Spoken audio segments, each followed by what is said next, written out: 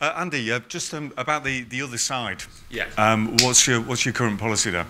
So for me, and I think for Mike and most others in our unit, their post-op X-rays include a full-length femur the other side and detailed questions. And I look at it the other side more as in the same way you would a tumour. Do they have a lesion? Is it painful? If the answer to that is yes and yes, then get on and nail that when it's safe to do so. Probably within the same inpatient stay if they're having pain. If there's a lesion and no pain, what do you do?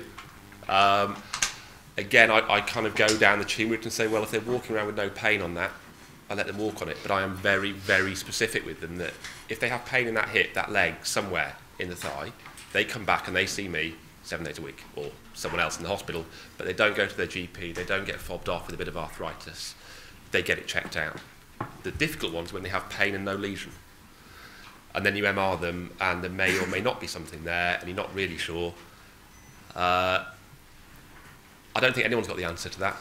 And I think, something certainly you'll want is the big data, and that's what Brett's going to talk about tomorrow, is trying to get these nationally data-based. They are, to a degree, caught in the NHFD, but not all of them, and there's not a lot of specific data about that. Because we see 4 or 5 a year on average. We're a reasonably big centre, so I doubt many people are seeing even double figures of these a year. So no one's really going to have an idea of what to do until we start to get data on 50, 100, 200 of these going forward. If you're nailing prophylactically the other side, if it's in varus, do you correct that varus on the one which hasn't fractured?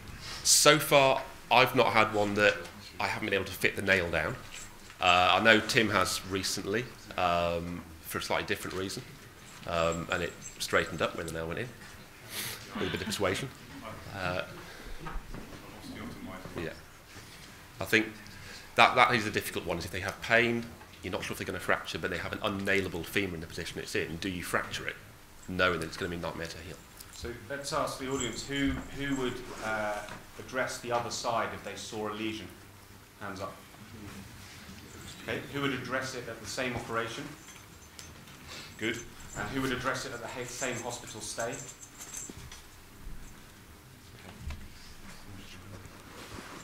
Okay.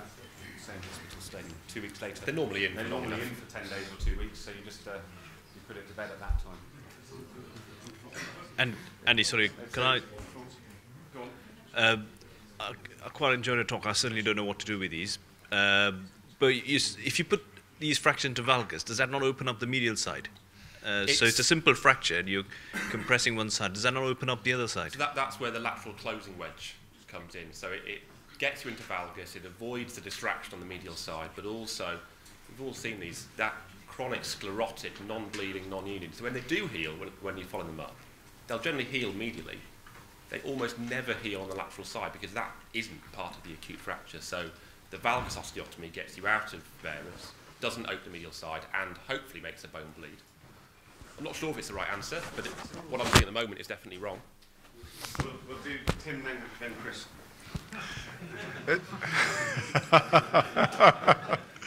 It's an unusual combination of mechanics and biology, isn't it? And we've been using parathyroid hormone to address the biological part of this equation. Have you any experience of that?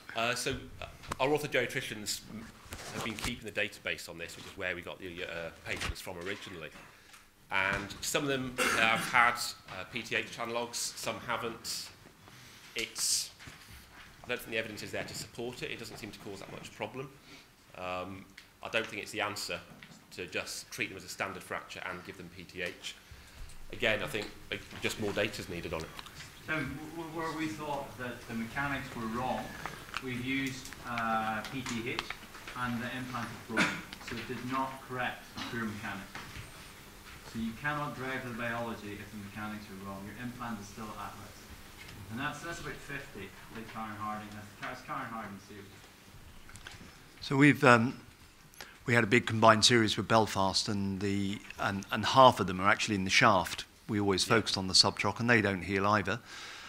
Theoretically, and we've done it a few times for the shaft fractures, if you clamshell them and turn them into a multifragmentary fracture, they then should heal by callus, because the problem here, the biology is absolutely against primary bone remodeling.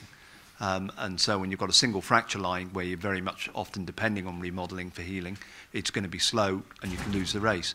If you turn it into a multifragmentary fracture, clamshelling it, then you get healing by callus. And I've done that a couple of times with success.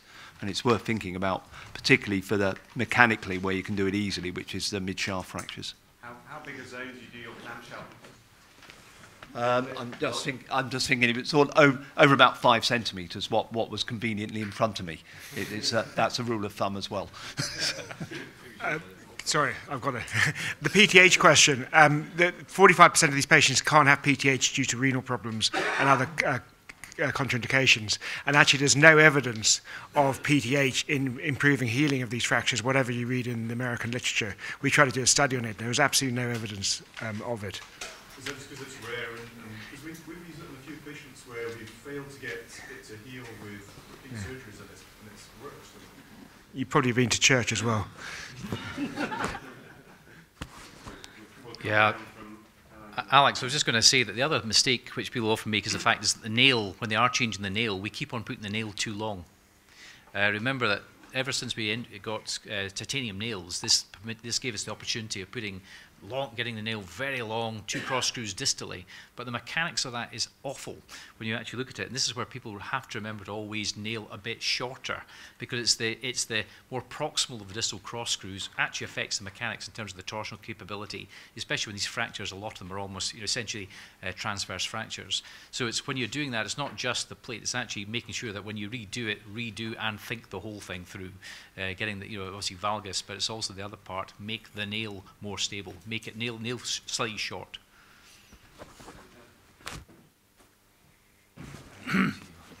Question for Bob. Bob, very interesting concept, a bit wacky, as we expect from you. But those fractures were all largely of the hypertrophic type, and the problem was largely a mechanical one. The biology was not really that compromised. But as we all know, a number of non-unions are because of biological compromise. Do you feel that your mechanical solution is going to heal a biological non-union? I think that if you chose to bone graft all the fractures, a proportion of them would heal, quite a sizable proportion. And if you choose to mechanically address the whole group of fractures, a good proportion would heal, and probably those groups would overlap to a much greater extent than we expect. So I've got a number of others where it looks to be much less biologically active than that. So I was asked to put those together because those are a group I'd shown at the BOA, but I've got a number which are much less biologically active, and you wouldn't have expected to be quite as quick, but have healed quite satisfactorily. And what I feel, and the more I look at it and remain convinced about, is that the model that we have of the recruitment of a bone healing unit to begin with, which requires fracture movement to get the callus forming and to get the whole industry for forming bone in that area, is helped by movement. So trying to provide that stability initially will not be as much help as providing it once several weeks or several months had passed and the whole unit is already recruited and it's ready to go. And I think David Elliott puts it quite well. There are very few delayed or non-unions, if you operate on them, appear bloodless when you get in there. It's unusual to find that the area biologically inert. And so I think that we ascribe biological inactivity to areas which are a reflection on the amount of movement which is there, which allows callus to form, rather than necessarily the biological structure which is there. So I think that is worth trying. If the situation allows you to place screws across the fracture line, you don't need to realign it if it's an adjuvant to what you had there previously. Such a minimal thing to do, which is why I've done it I've sort of pushed the envelope in it now, and it does not seem to fail. And then we're going to have to break because we're going up to the last question. Oh, sorry, I've got 2 questions, one for you and one for Alex. Just a quick question to Andy. Andy, did you say you don't use it in a recon mode? Did I get that right? No, I said don't use a recon nail. Okay. I think purely, again, mechanically speaking, as a topic, The two recon screws going to the head are fine. It's the obliquity of the third hole, if you like, for the standard locking mode that gives that nail an inherent weakness in there. And these fractures are going to be slow to heal. No matter how well we do them, no matter how well I think I'm getting there with change of mechanics, I know they're going to be slow to heal. And with that lady, I used a recon because I could only just get a 9 into her. And as I said, I've got a lovely x-ray at 6 weeks. And 18 hours later, I've got an x-ray, that nail snapped in half. And it's gone straight through that unfilled hole that comes superlateral to inframedial. So you rely on the oblique screw for the proximal locking then? You don't put any... No, so I use a normal Kevlar medullary nail. I just happened to use that in her, because our standard is a gamma, which is 11, that wouldn't fit. But yeah, it very rapidly failed through that unfilled area of weakness in the design of the nail, which is good for, for most fractures, but Thank you. I'd be cautioning you. Just a quick question, Alex. For the adjuvant plating, I mean, you said you respect biology. I'm sure I'm a clumsy surgeon, and I can't not, do some biological damage without putting a plate. I mean, any tips as to how do you... Yeah, so you stay extra periosteal, and if you're placing those 2.7, the footprint of the 2.7 plate is tiny. So the amount of sort of periosteal injury you may occur there is very small indeed. So you're addressing especially in those fragment-specific ones where you've got 4 or 5 little plates, but you're addressing the mechanics for each fragment. And if you get the mechanics right for a fragment, biology is going to be sort of quicker to heal anyhow. So you're right, you've got to be careful. But I think especially the humeral plate that was quite a big plate.